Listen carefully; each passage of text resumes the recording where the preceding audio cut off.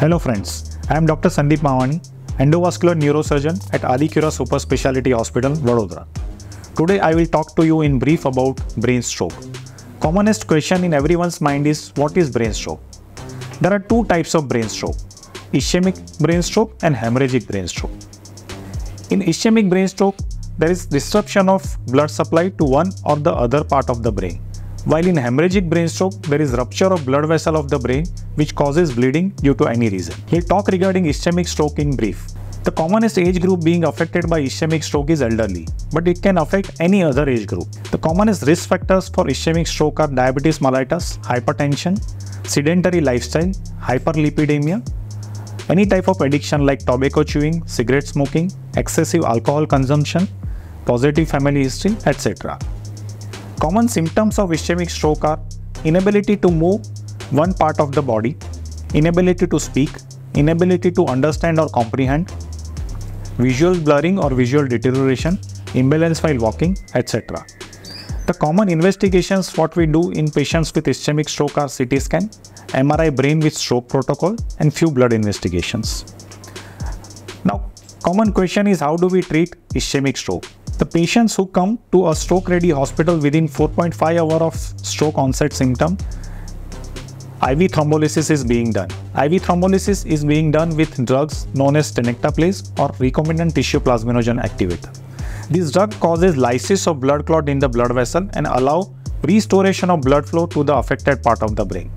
The patients who have large vessel occlusion as a culprit, the procedure known as mechanical thrombectomy is being done by endovascular neurosurgeon in cath lab. In mechanical thrombectomy, we remove thrombus from the brain blood vessel mechanically by using devices known as stent retriever or aspiration catheter. After these procedures, patient is being managed with antiplatelet drugs, lipid lowering drugs, extensive physiotherapy, diet modification, lifestyle modification, cessation of addiction, and strict control of diabetes blood and blood pressure.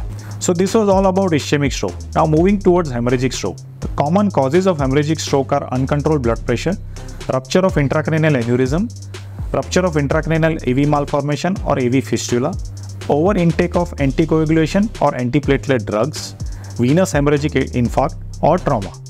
The common symptoms of hemorrhagic stroke are severe headache, vomiting, altered sensorium, loss of consciousness or neurological deficit in form of limb weakness or inability to speak or understand.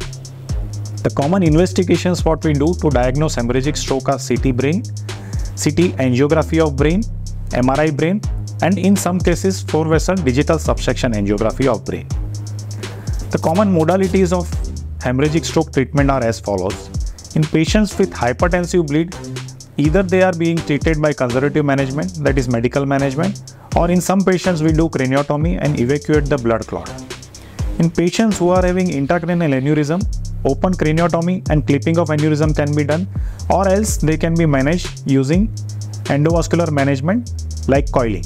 Coiling can be of multiple types. It can be simple coiling, balloon assisted coiling, stent assisted coiling, or flow diverter assisted coiling. The advent of endovascular neurosurgery has made treatment of intracranial aneurysm very easy and minimally invasive.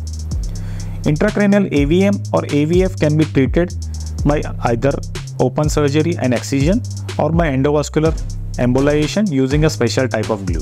In patients with venous hemorrhagic infarct, the treatment can be with oral anticoagulant or subcutaneous anticoagulant, or else they can be treated in some cases by using decompressive craniotomy and evacuation of bleed.